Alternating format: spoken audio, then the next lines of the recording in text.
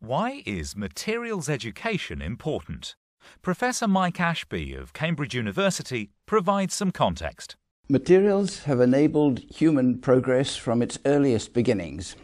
Indeed, the eras of history are named for the materials of the day. This graph shows Stone Age materials. One axis shows their strength, the other shows density. The balance between strength and weight has always been important. We can see how more materials appear and more space on the graph is filled as we progress through history. It's striking how much progress has been made in the last 100 years. At the start of the last century, an engineer had only about 100 materials to choose from. Today, there are tens of thousands. The capabilities of these materials and the way in which they are used have built our modern world. Think of the high-temperature alloys without which jet engines would not exist, or how plastics have enabled low-cost, mass-produced products. It's also true that materials are related to many of our modern problems. Problems like resource consumption, energy use, and air pollution. A better understanding of materials and innovation in their use must be part of solving these problems. Materials education, then, is vital, not only to develop groundbreaking products, but also for its impact on grand challenges for society, such as tackling climate change or improving human health.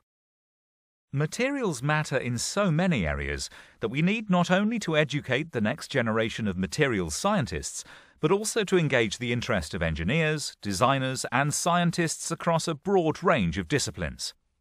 This makes materials an ideal hub topic for educators seeking to help students work across disciplines and for the systems approach to teaching that many universities are now adopting. In the early 1990s, Mike Ashby was a founder of Granta Design, a Cambridge University spin-out company that aims to advance materials engineering and to enable better, greener, safer products through materials information and education. Today, Granta supports teaching of materials at over 1,000 universities and colleges through a rich array of teaching resources, advice and ideas. Granta facilitates collaboration among this worldwide network of materials educators. Granta's CES EduPack software provides engaging ways for students to explore and understand the world of materials, visualizing properties, matching materials to applications, digging into the underlying science, and evaluating environmental impact. Software is available in several languages and to support different levels of teaching, from pre-university to master's level.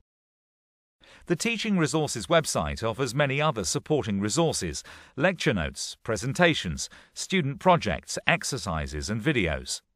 It helps educators to share resources, to collaborate, to enrich existing courses and to develop new ones. At Granta, our aim has been to promote and enable the teaching of materials across curricula, spanning the sciences, engineering and design.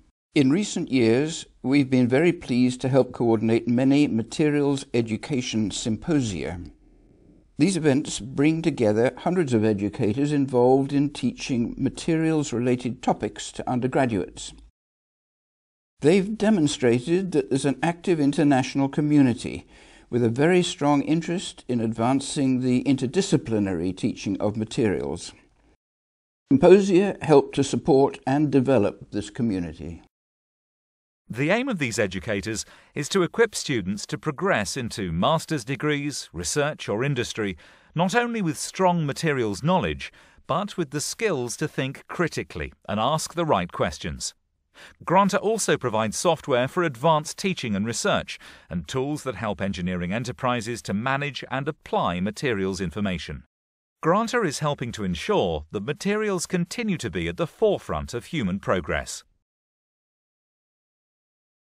Find out more at our website.